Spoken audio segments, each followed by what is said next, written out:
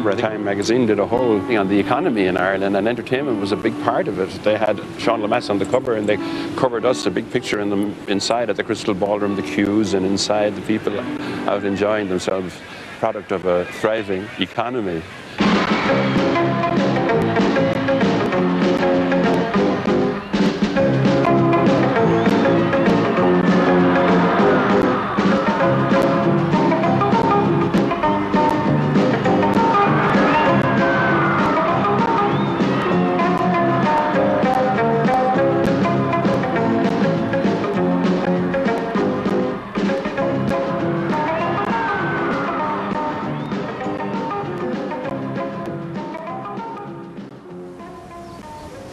We could have gone on as the back garden of Britain, supplying vegetables to their industry.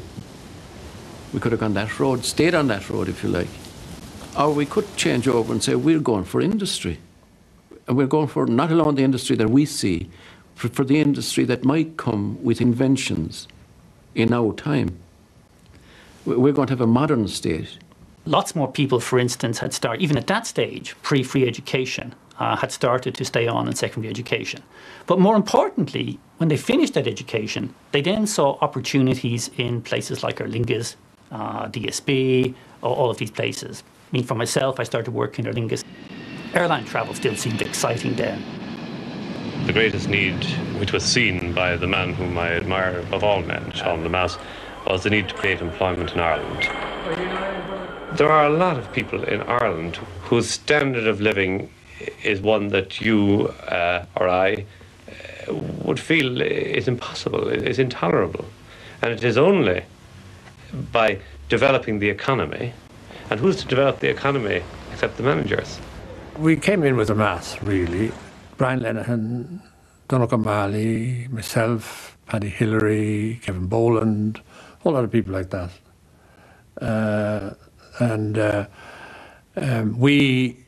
I suppose we were very much in the Lemass mould, believed implicitly in what Lemass was doing and trying to do. And I suppose we had a new confidence in ourselves. Like, there's always an opening for people at each decade as comes, like, and the different people.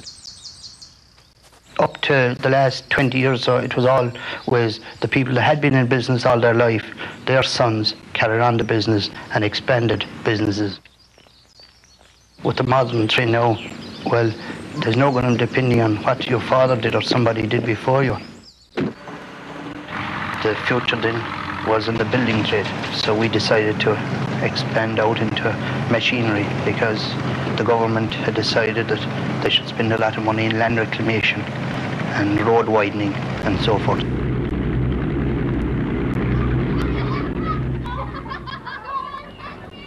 Then television came. And everything seemed extraordinarily different. The radio just got pushed away.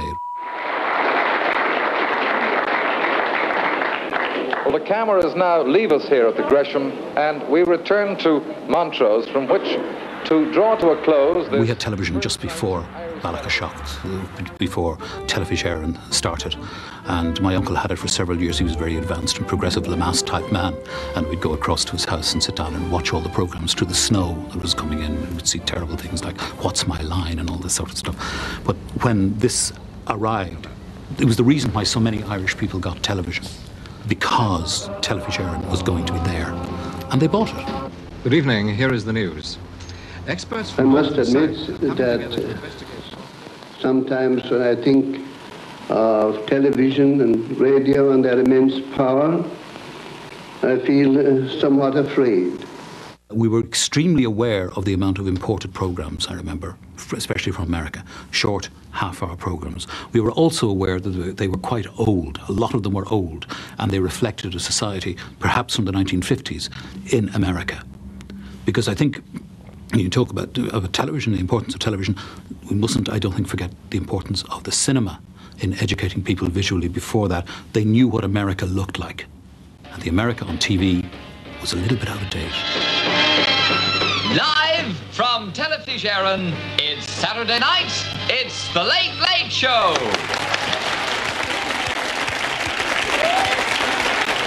television did open quite dramatically the area of acceptable public discussion. It was quite sensational. Subjects began to be discussed on television that had been under more or less a taboo before that. You take advantage of the vulnerable and the young to isolate them and brainwash them into believing that your system is somehow the only way of thinking. People is to put their affairs in order so as these things don't happen. And the same thing should apply to the gallop and dash to have a divorce. I'm not afraid of we are send in those men when the 5 Catholics died and not wait for 10 Protestants to me is a very unfair fascist statement. Childcare facilities for them, not school at 4 years old. And you can't give it those things. The amazing thing is the number of conflicts that used to arise late on Saturday night around the Late Show, largely because people spoke the truth, which in one form or another was unpalatable to sectional interest in the Irish community. The most stupid question I was ever asked in my life was at 17 years of age, do you have bad thoughts? We had nothing else but bad thoughts. Maybe they thought it was going to be safe, that it wasn't going to lead them too far astray. And yet it was opening out into another world. That unrelenting boredom and the sort of curse of emigration that I had experienced and my family had experienced in the 1950s was now being challenged by something new and energetic, which could be seen in the music, which could be seen in the openness to the international community. And curiously enough, this was coming through the Catholic Church and through other institutions, which again were not noted for their inventiveness. Vatican II is shorthand, of course, for an enormous tidal wave of change that comes over human existence. It was very sensitive to them, but it didn't know how to deal with them. And in that, I would suggest it was not altogether unique. Urbanization, the breakup of local rural communities, the massive growth of communications. In particular, if I may be allowed to mention it here, the way in which television reaches into people's souls. John F. Kennedy's visit to Ireland was, I think, one of the events that anybody who saw it will never forget. It was a big moment of modernity in Ireland. Suddenly we had this modern, glamorous, successful, sexy, tanned, well-dressed individual who was one of our own who came back to visit us. I remember it distinctly. I was 11 at the time and lining the streets of Dublin along with everybody else to see this person who looked as if he came from another planet in some sort of way. It was the return of the golden boy, I suppose, to Ireland. It was a way of us validating ourselves. He gave us an enormous sense that anything was possible, that emigration didn't have to end in misery, that it could bring about an enormous measure of success and power in what was and what still is the most powerful country in the world. The major forum for your nation's greater role in world affairs is that of protector of the weak and voice of the small, the United Nations. We must at our peril use all the influence and power at the disposal of the United Nations to close the door of the nuclear club now. No matter how insistently aspiring members. I was elected when there were still prominent people who had taken part in the War of Independence and in the Civil War. They were still in the Dáil, and a transition was taking place to another generation. And that transition wasn't altogether easy because there was a certain friction, I thought often at times, between the older generation and the upcoming one. In 1957 to 59, over half the government were revolutionaries of a period 35 years earlier. In 1965, 4 Fianna Fáil ministers were still of that period. But that's 43 years after the state was founded. And I think we suffered from the fact that that generation stayed in office so long. Thanks to the people who've gone before us, we were well educated. We got a good education and we could hold our own. Now, a lot of the politicians before us, I think, had been perhaps a little intimidated by the structures that were there. We weren't. We were quite prepared to assert that we knew as much about things as anybody else, and we were prepared to back our own judgment. I think the earlier breed had just, they were men and women who were growing tired. That Lemass had tremendous relish for action, and he knew that only young men could achieve that. There was in Ireland no culture of resignation. And on the other hand, you had a lot of eager young men champing at the bit, waiting to get going. Right, Tommy, out we get. Now. Hi, Tom.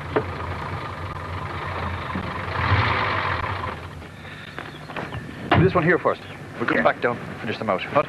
Yeah. Right, Chibi. That's that. We're not taking no for an answer. Okay. They were fun. I would have to say they were fun. Mali was very funny, and I never saw him laugh, but he'd have everybody laughing. He was really great at the politics, you know, and he made great political speeches, and he was committed to getting things done. Haughey was very able, had a great sense of humour, which I find I like people who have a sense of humour. And Brian Lennon was brilliantly clever and bouncy. Yeah. So if you could be at Gallows Hill, on the way into Athlone from Roscommon, about 8:15. Yeah. And bring a few cars along to make a cavalcade, you know? I think they were better dressed than I was. You know, they had these special suits and the white cuff. I became conscious that I was at a by-election one time, and the local, this is down the Midlands somewhere, the local man said to me, the white cuffs were in yesterday, you know, some of the ministers. Well, it's difficult to carry on the dual role, of course. But a mohair suit, I think, was one of these sort of shiny suits that young go-ahead men wore in those days. Never wore one in my life, by the way. I think I had far better taste than ever to wear a mohair suit. Like it's not a check at all, it's hard cash. That sort of picture of a bunch of brass, young, mohair suited people, it's an exaggeration, to put it at its least. I mean, we were fairly sincere people, and we had confidence in ourselves, and we knew that things had to be done, and we wanted to do the best we could for the people, and we set about doing it. They spread into the papers, you know, they made friends. Donagh made great friends of John Healy, and they became conscious of the media. Things were never quite the same after that, because leaks, which were not a feature of Irish political life up to then, became and remain a feature of it. And I don't think that cabinet government, for one thing, is helped by that development. And of course, the RTE came in 1961, and we all started together with the RTE interview, so we had an equal chance. It must be remembered that, for instance, Mr. Haughey was an excellent Minister for Justice, an excellent Minister for Agriculture, an excellent Minister for Finance. In each of these three departments, he did produce results which have proved enduring. Now, the Department of Education had been a department which had been certainly very inactive. Its tradition had been one of inactivity, and that meant that the Department of Finance had left education, well, the last item in the annual budget.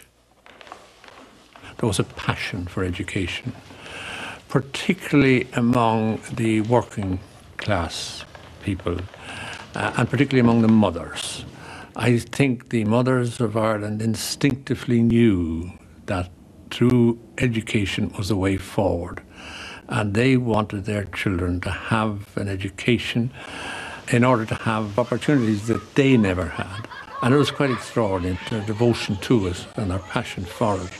They would scrimp and save, they would sacrifice, they would go without in order that their children would get the very best possible chance through education.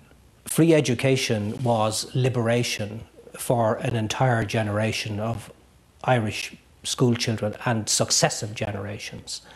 This was something that was initiated outside the civil service, that is by Professor Patrick Lynch and by Bill Hyland, who was a statistician, and they produced a most important report, a report which provided the Minister for Education, Paddy Hillary, with the ammunition to chip away at the conservatism of the Department of Education.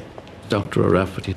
One day he came in to me and he said, you know, I met a nun who speaks for education and speaks very much for Dr. McQuaid. And she said to me, Minister, what is this minister doing, making speeches about education? So I thought this was outrageous. But it turned out that the feeling was that the Minister of Education had one purpose, and that was to supply money and to have inspectors for standards in the system as it was.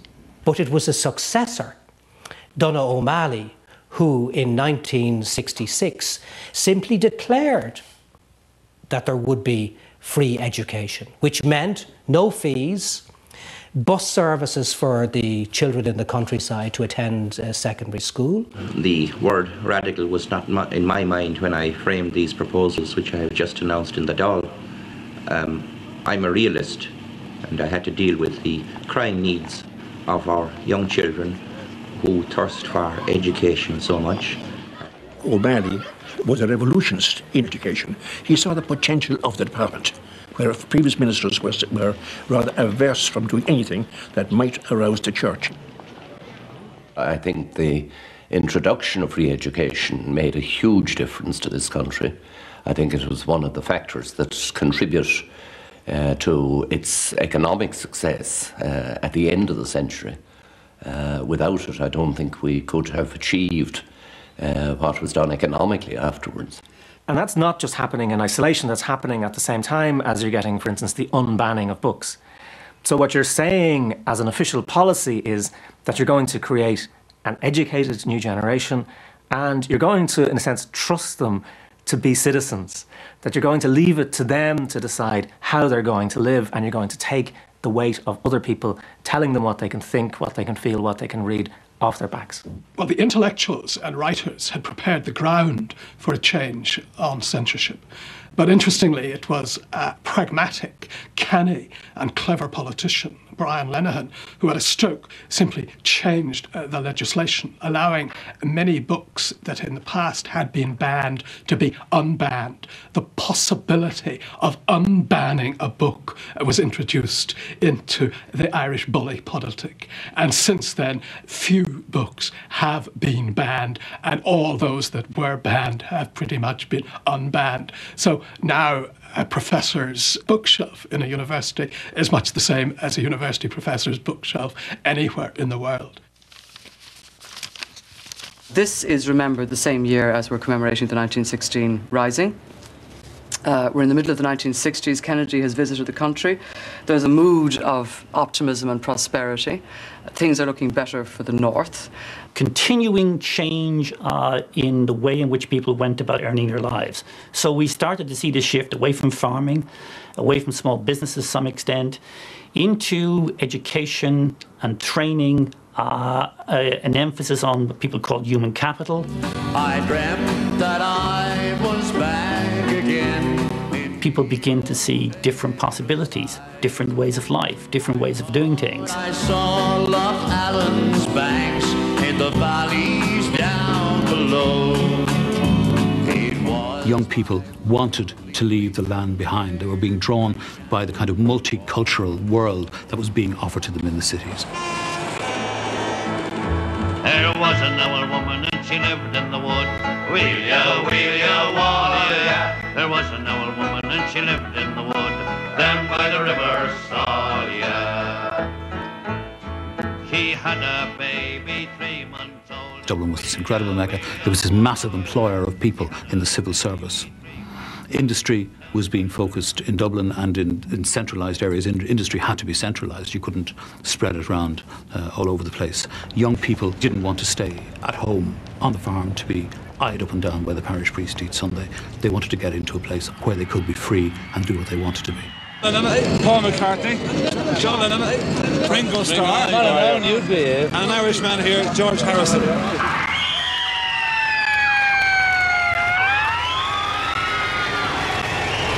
My mother, she came over here, you know, because she's got hundreds of cousins and relatives over here, and then she hasn't seen us for weeks anyway because we've been away. So she's come to see the show and to see her cousins, and one of the cousins was here with her. Your mother has to come to Ireland to see you? Yeah.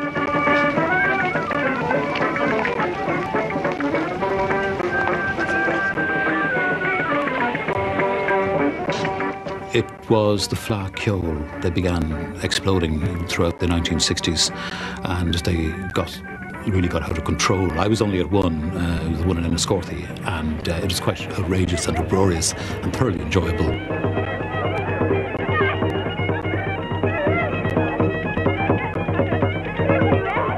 There was a great deal of drink, quite a lot of sex, music was taking place in the background on the streets, but as far as I can remember, most people had only the very vaguest interest in the music.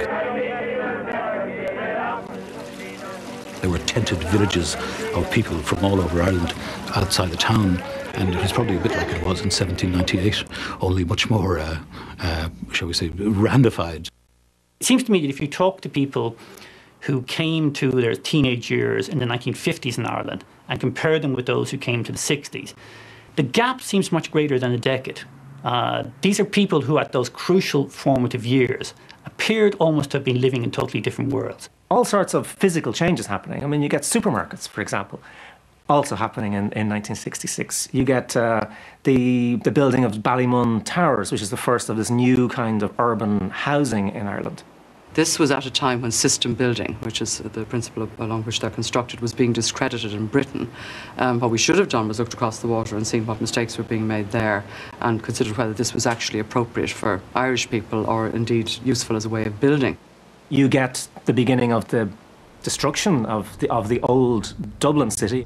Places like Mountjoy Square, Gardiner Street, all that lovely infrastructure on the north side, which was the city that Joyce knew and remained that way, remarkably, for all of those years until the 1960s. So it's a moment of ignorance in a serious sort of a way that even though it's part, if you like, of Lemass's forward-looking, abandon the past, pragmatic approach to things, too much is being lost. We're losing parts of the city that can't be regained and never have been regained. And that is a sad moment. And greediness starts to play its part in how the country is run, possibly very seriously for the first time. Dublin was growing apace, and this was the period in which the church managed to build large churches in suburban parts of the city, effectively meaning that the church achieved power and status in cities that it had once possessed indisputably in the countryside. And so a process of adjustment was going on in which I think the church was very successful. The Protestants marched out of the church with very large books under their arms on Sundays. The Catholics went off to Mass. And we didn't really mix. They had different Boy Scouts associations. The first time I was ever asked my religion was when I joined the FCA when I was 16. It just didn't enter into it. I think probably because there wasn't anything else but Catholics around the place, just Catholics, that's all. Trinity College was a mixed place. There were a lot of people who would have liked to have got into Oxford or Cambridge and got into Trinity and brought with them a lot of their habits and lifestyle. My father sought permission for me to go and for my two older brothers, and it was, to me, incongruous that he would have to do that. But he wanted to do it because he was very paid up, and he saw that it was illogical, but it was part of the order. And that was the mood of the time. You didn't really confront the structures of the establishment. But to me, part of what I gained from Trinity was that there were a lot of differences in people at that time. Those who came down from the north, who were mainly Protestant, those who were from Britain, and there were a lot of them at that time, and those of us who were from Ireland, from a Catholic background, had to kind of stand up and be proud of what we were and who we were. When I studied in Harvard, I got an incredible opportunity to see the potential of working through law, working through institutions, to make a difference, to make a change, and then coming back to Ireland and participating as somebody who was younger than many of the colleagues. The hat was because I was told you had to wear a hat. I hated the idea of wearing a hat, but I didn't resist, because even then there was a kind of conditioning And so I wore a hat on the first day and then found it wasn't necessary, and I was absolutely furious and hated that photograph of a hat. But it is typical that even though I wanted to change things, I conformed in order to try and change from inside. An internal event of great importance, a diplomatic initiative by the two prime ministers of the separate states, Northern Ireland and the Republic of Ireland, Sean Lemass and Terence O'Neill. I felt it was quite crazy that the two leaders in the two parts of Ireland couldn't meet. And of course, technically speaking, as you know, Northern Ireland didn't exist in the Constitution of the Republic. And the mere fact that Mr. Lemass was willing to travel north to Stormont to have lunch with me, in a sense, made a de facto recognition of the existence of Northern Ireland.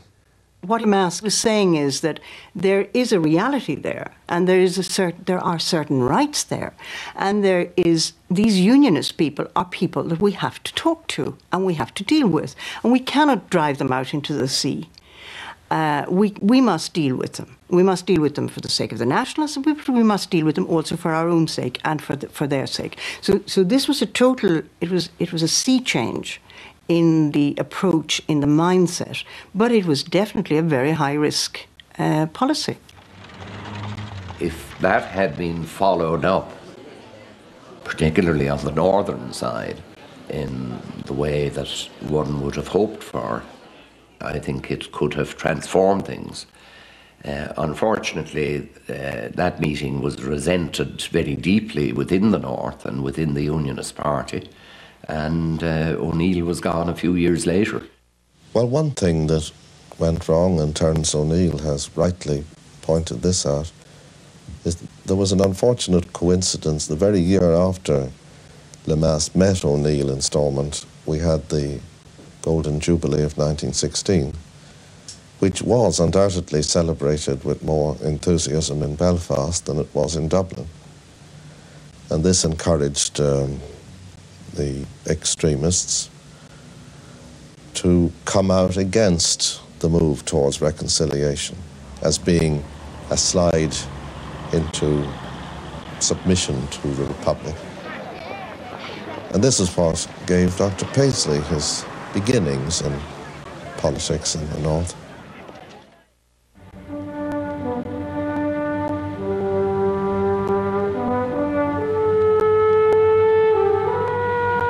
One of the most important events of the 1960s in Ireland was the 50th anniversary of the 1916 Rising in 1966. Now, this was taken on board by the state with enormous enthusiasm and affection. It was seen to be a legitimate celebration of our proudest moment, the 1916 Rising, when a few brave men, if you like, and women, of course, established the foundation, if you like, for the establishment of the state.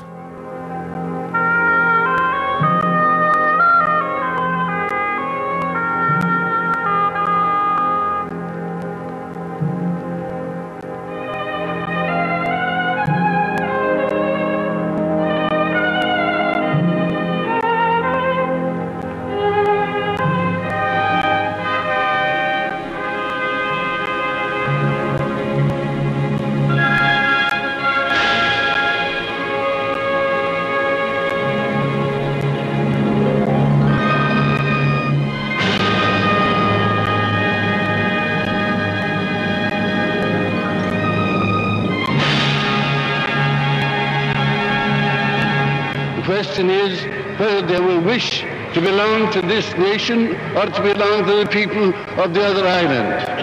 As I've often said on many a public platform already, it would be better for Britain too that union of the two parts of Ireland should take place. The 1916 Commemoration Committee were conscious of the general desire amongst the Irish people for that their scope and dignity should further enhance the status of our nation in the eyes of the world, emphasising both our pride in the past and confidence in the future. I hope that the arrangements which have been made will be regarded as worthy of the occasion. The logistics of the thing were gigantic. You had pageants, parades, the Croke Park pageant, the insurrection programme on RTE, lots of local events taking place around the country. Now, when we look at it now and think about what it meant, in hindsight, we can see the approaching nightmare of the breakout of the Troubles in Northern Ireland, which put an end, up to now certainly, and possibly for some further time, to celebrations or commemorations of that kind, which are now tainted, if you like, retrospectively, with what has been done in the name of the leaders of 1916 in the north of Ireland. I was on the Guard of Honour at the GPO in Dublin for the opening and closing ceremonies of the 1916 commemorations. I was in my last year in school. I was about 18 years old.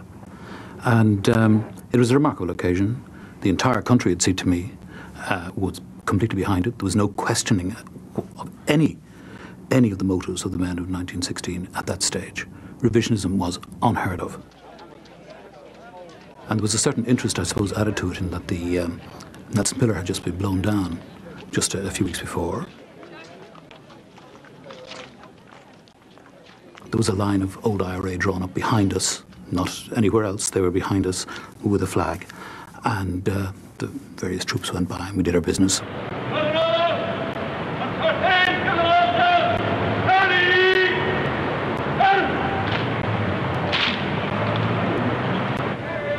There was a feu de joie from the top of the GPO, from the regular army. And that was it.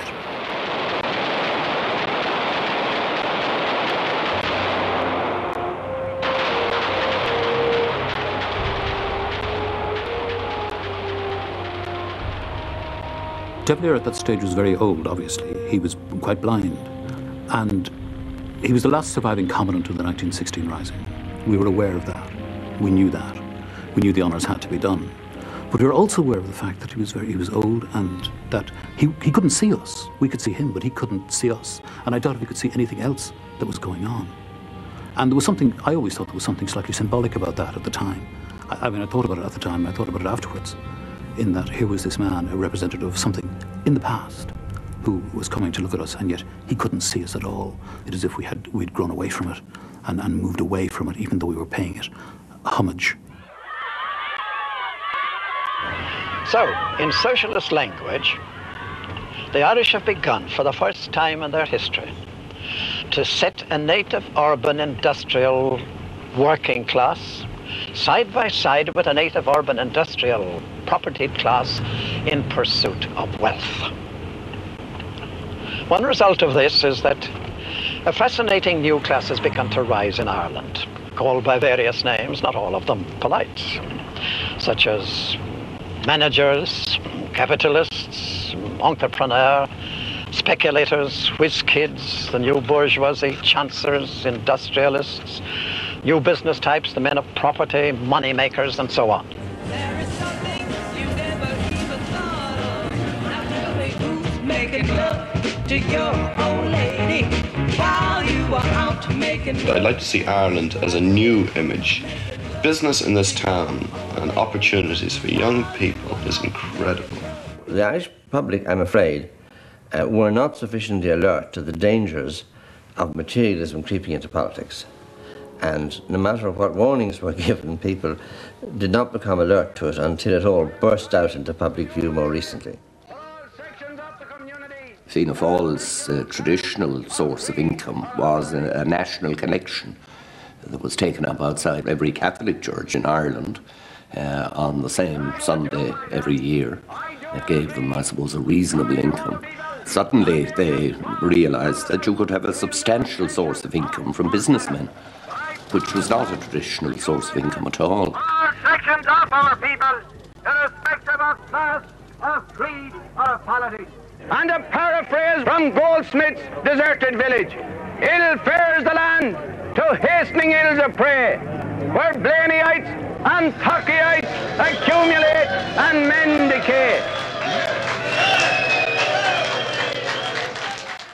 Noel Hartnett had been a member of Fianna Fáil, and he was reminiscing on his days in politics. And this event took place in the late 30s. Noel heard that Dennis Skyney, the Kerry businessman, famous Dennis Skyney's shop Talbot Street, bought Cleary's afterwards, had made a donation to Fianna Fáil. How much it was, I don't know, but it was, I believe, fairly substantial at the time. And Noel took exception to this, that business shouldn't be involved in politics. And at a meeting, I think it was a national executive meeting of Fianna Fáil, Noel protested. And De Valera stood up and he said, Mr. Hartnett, we've got to be realistic. I brought together a number of friends of mine to join a committee. And we decided that for the major political party in Ireland to have a committee called the Ways and Means Committee was akin to a small hockey club or rugby club or whatever. And we decided to change the name. And we decided on the name TACA. Fianna Fáil were the first party to do that, and TACA was the organisation that was used, for example, to organise lunches or dinners, to invite these people to it and to invite subscriptions from them. And of course, an awful lot of things flowed from that. Fianna Fáil was built on the ordinary people who are in winter na haitja, Garan Rua, agus Elahage, and those are the people who built Fianna Fáil, not the people, the TACA people. There was no golden circle. There was no silver circle. In fact, there was no brass circle of any description of people around Haughey looking for favours that they should not have received. I'm absolutely positive of that. It hasn't helped me, or it hasn't done any harm. Like a lot of people will say that by coming out and letting people know your political views, that this will harm your business. No, it definitely hadn't. Fianna Fáil, for a young person like me, seemed to be identified with the Irish nation, with nationalism, with the progress and the development of the state and the country, and it all fitted into an overall picture. I mean, I was a GAA person, I was an Irish language enthusiast, and Fianna Fáil was a sort of a very natural way to go. I'd have put him down as the most able at the time. Tenacious, you don't know till the person goes on a long time, you know. But he certainly focused totally on what he wanted done. And I think he had already developed a great group of supporters. And he was certainly one of the two contestants for Taoiseach when, at a certain stage, two names came up, CJH and George Colley. And that was a competition which, it was very obviously a competition between the two. They didn't like one another. There were two different kinds of people.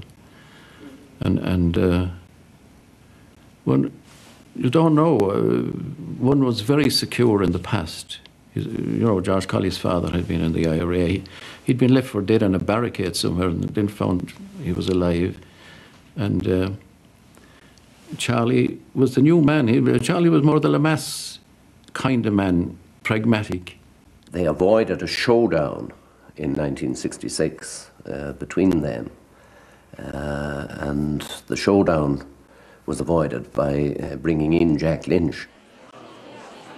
I often thought at the time that Jack Lynch was to Fianna Fáil a bit like what John the 23rd was to the Catholic Church, because he was supposed to be brought in as a short-term compromise pope, and he in fact turned out to be one of the most influential popes of certainly this century.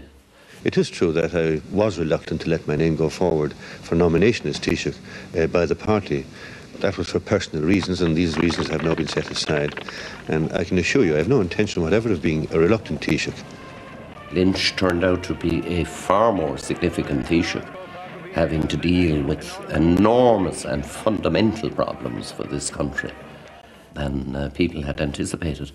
And he proved himself well able to do it, and he withstood those who thought he was a soft touch.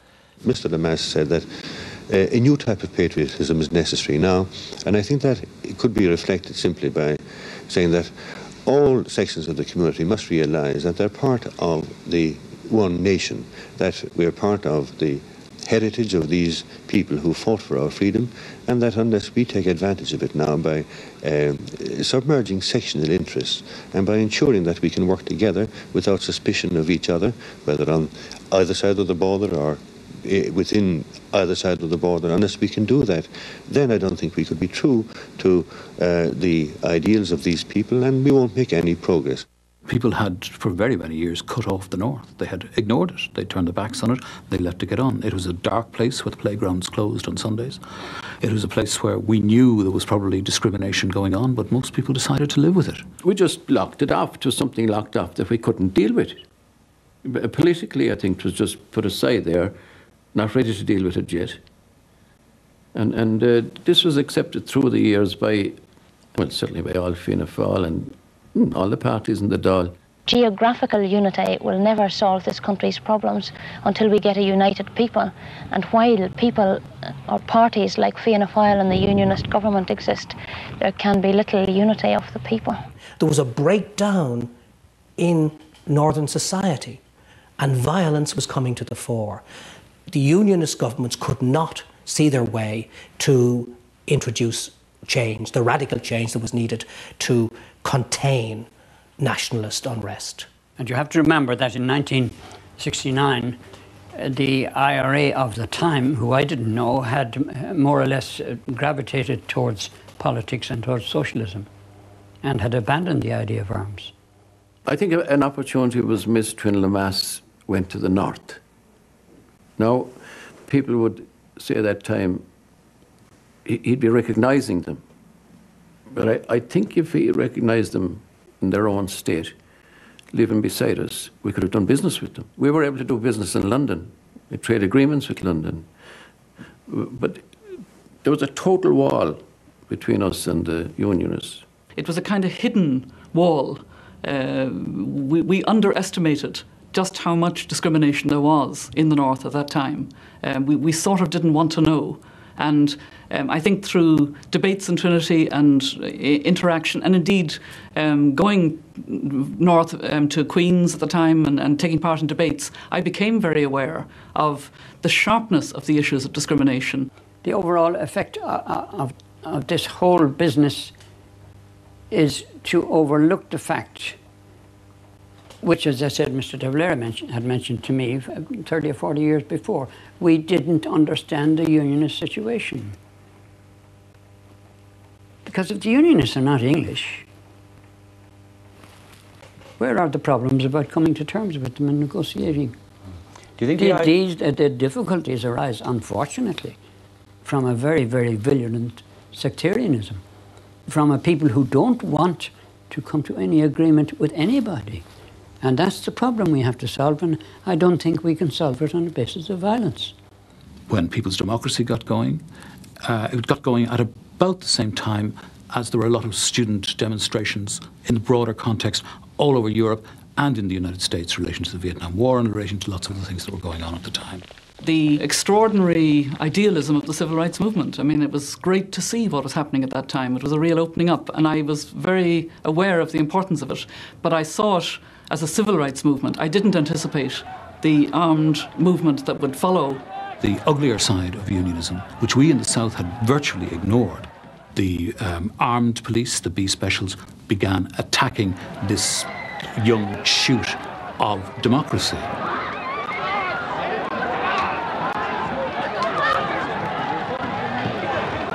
The power of television showed that around the world and showed it to us, perhaps more importantly.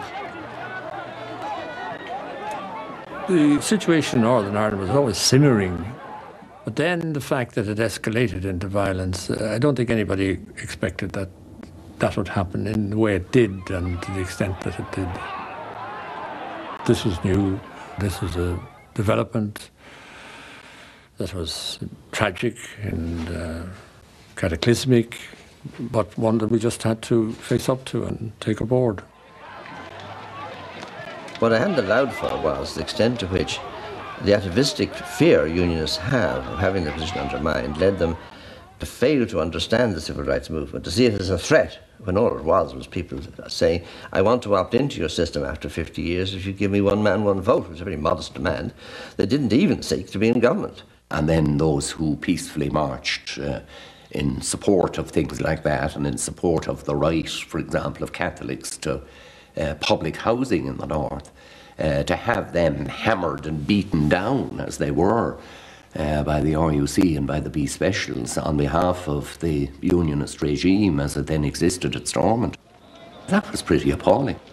It wasn't aggression coming from the south or from republicanism. It was aggression coming from not very well educated unionists against the civil rights idea, which indicated that they did not want the minority in the north to have civil rights. That was really the kernel of that time.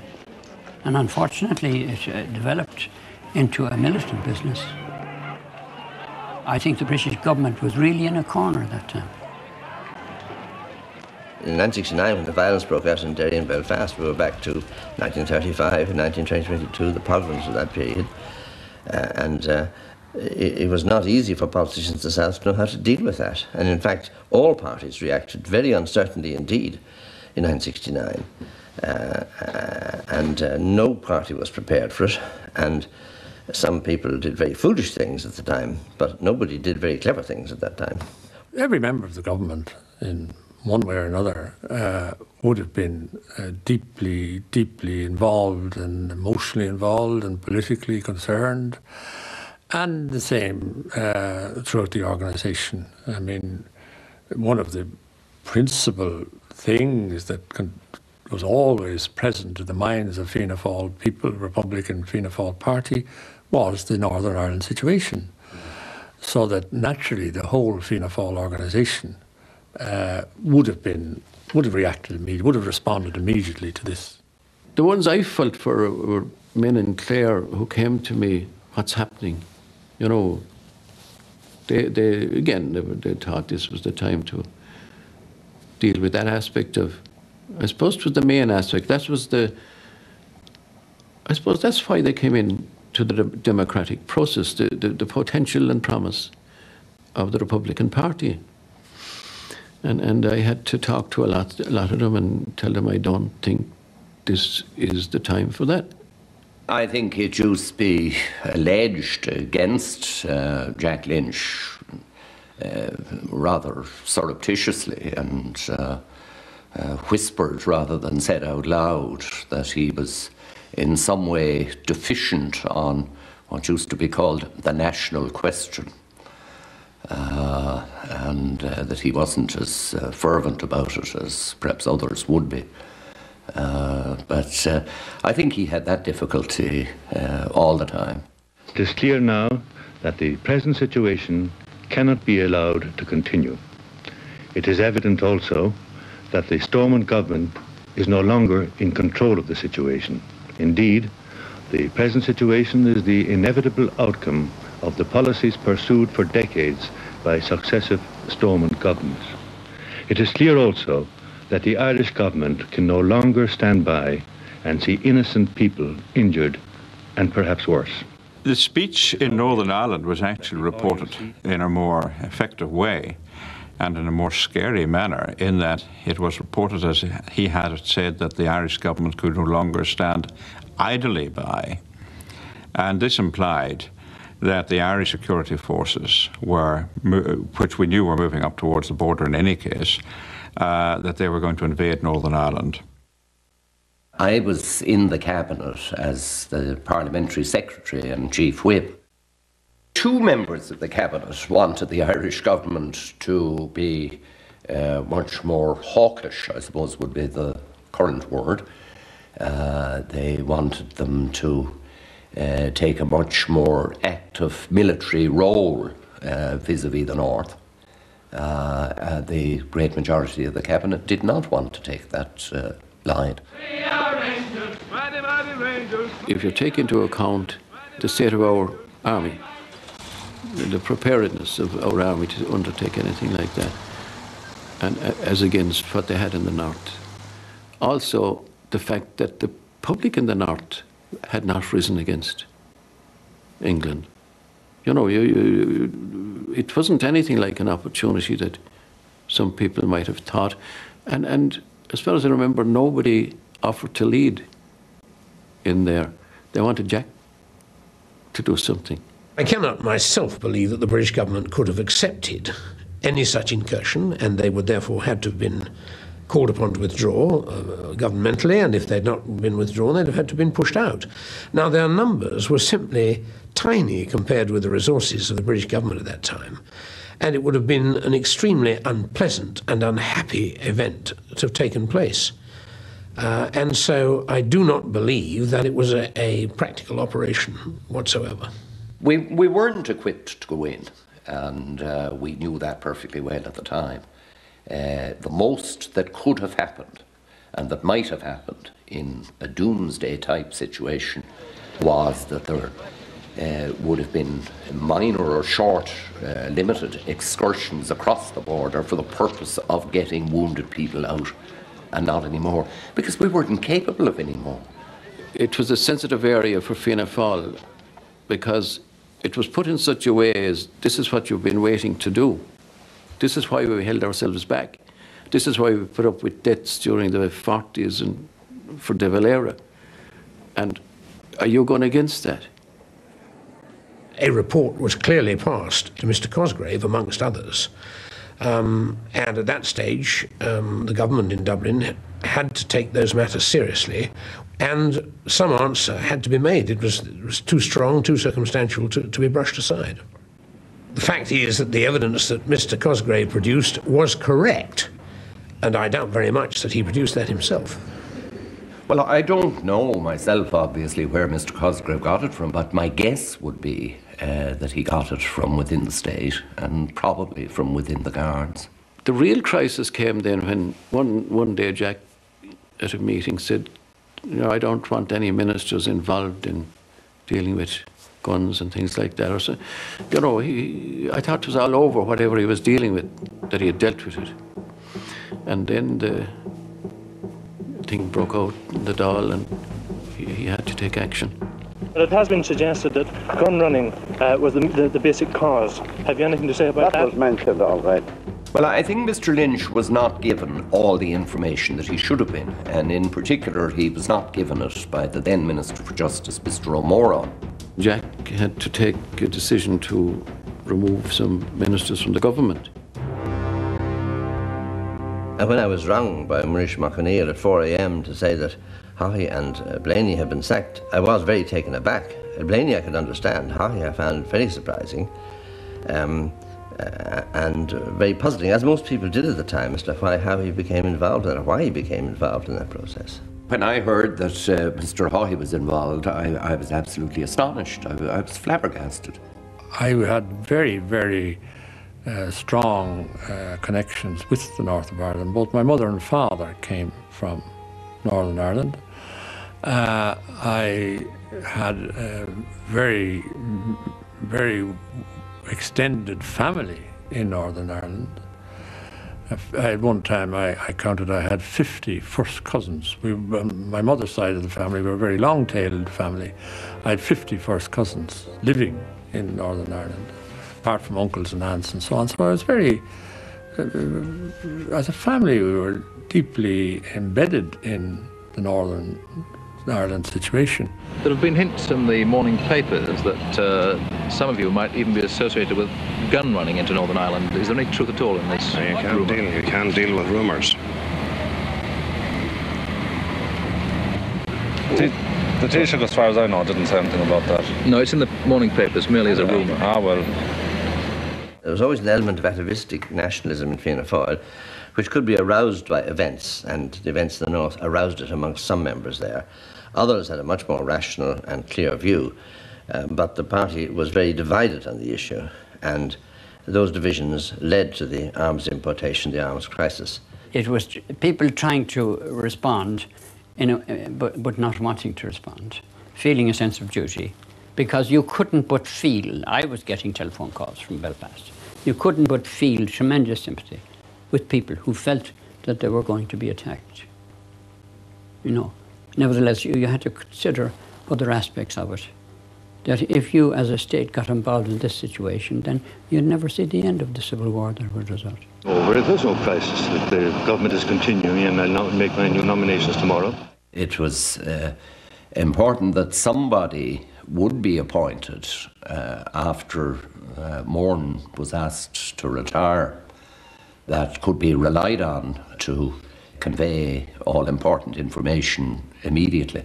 Will the government be invoking the Special Powers Act, do you think? We've made a statement. I'm afraid I can't say any more, and I regret at this stage. There's no more to be said. This is a social occasion. Any arrests? Any further that I'll have to say will be said in the door. You'll make a full disclosure in the door. The people who were involved had so alienated themselves from what was the official policy of Fianna Fáil that they could not be immediately reinstated in government.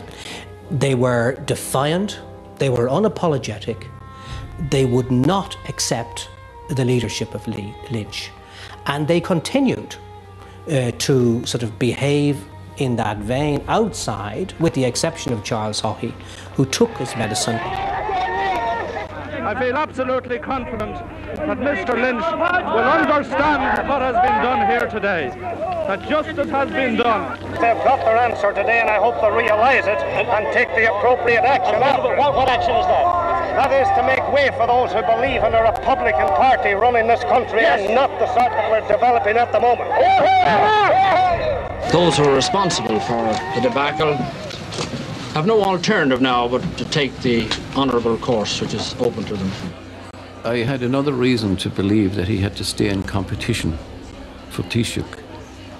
He was found innocent, as you know, but he went through that great trauma. But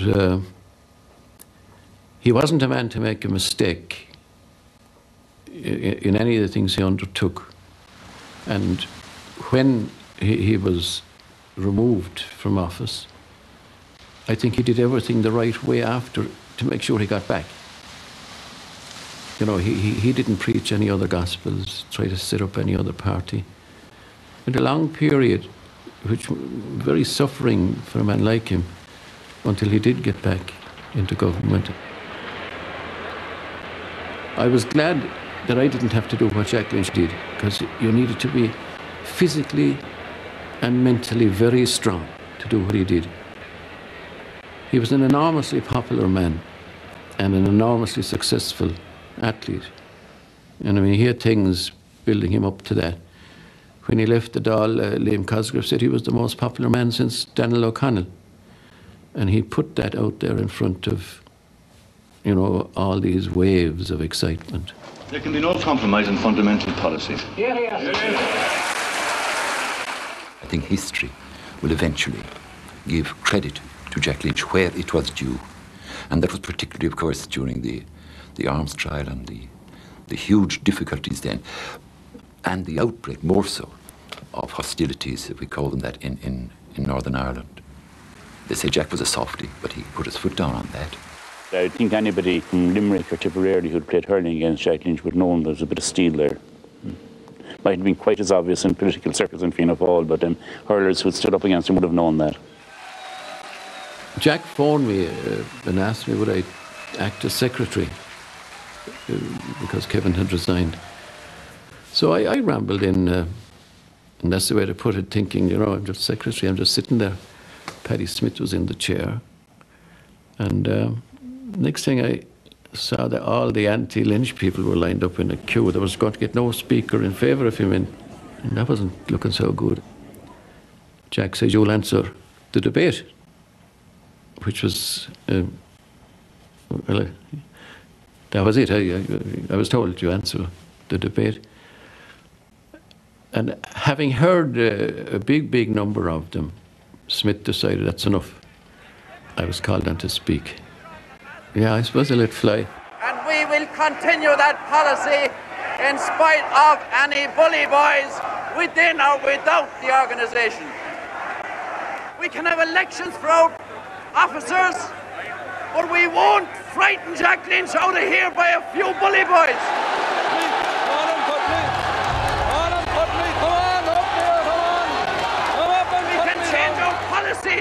We'll change it there, not over there. And Fianna Fáil will survive as it did before. You can have Boland, but you can't have Fianna Fáil.